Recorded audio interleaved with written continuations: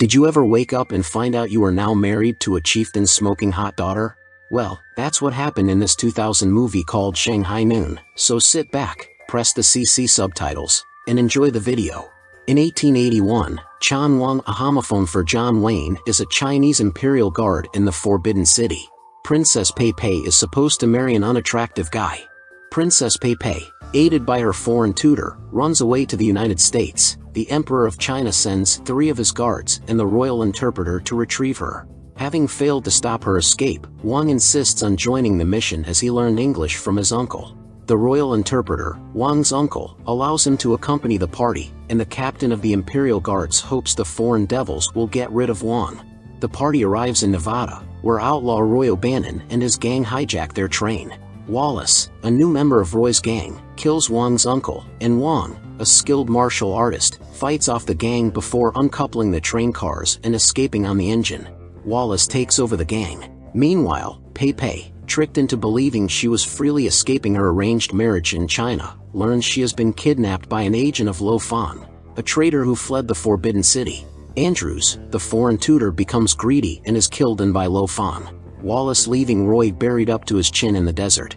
Wang finds Roy and demands to know the direction to Carson City. Roy tells him the city is on the other side of a mountain, and Wang leaves 2 chopsticks in Roy's mouth to dig himself out.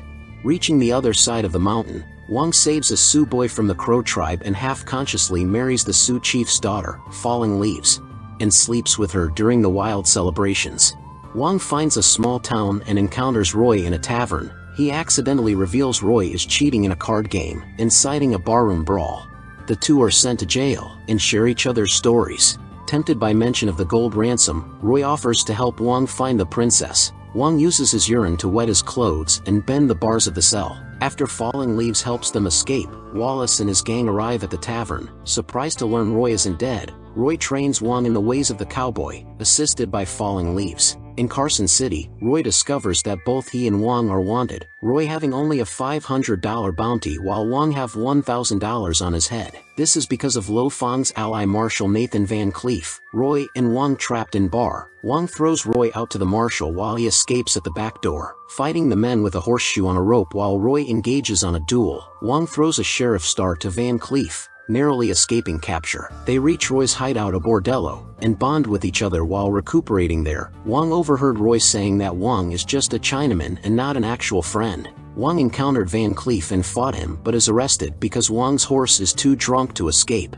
They are abducted by Van Cleef, and discover that Lo Fan is behind the princess abduction. Lo Fan severed Wang's queue, preventing him to return to China and report to the emperor according to imperial decree. As they are about to be hanged, Wang frees himself. Falling Leaves shoots Roy loose, and they escape. Wang, upset at overhearing Roy tell a prostitute he is not Wang's friend, rides off alone. He finds Pei Pei in Lo Fan's labor camp, but she wishes to stay and help the enslaved Chinese laborers. Lo Fan discovers Wang and attacks him, but Roy appears, saving Wang. The next day, the Imperial Guards bring gold to the Carson City Mission Church to ransom Pei Pei from Lo Fan, but the exchange is complicated by the appearance of Wang and Roy. Wang kneels before the imperial decree shown by the captain, but Wang finally stands up and disregarded as he stands on the American soil. Wang tells his fellow guards he will not allow them to take the princess against her wishes. As the guards and Lo Fan fight, Van Cleef arrives and engages Roy in a gunfight. Roy survives unscathed, and shoots Van Cleef through his sheriff's star, killing him. Wang fights the Imperial Guards as Lo Fan chases Pei Pei through the rafters of the church, but Wang convinces his guards to let him go to Pei Pei's aid instead. Wang and Lo Fan reach the bell tower, and Pei Pei is wounded. Wang dismantles the bell, causing the ropes to strangle Lo Fan to death. The Imperial Guards agree to let Pei Pei remain in Nevada, and reward Wang and Roy with the ransom gold.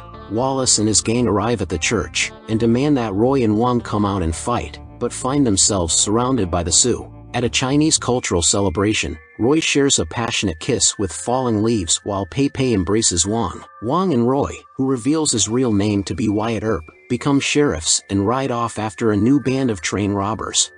If you like more of my videos, please consider liking and subscribing to my channel so you don't miss out on more movie hidden gem recaps. Thank you.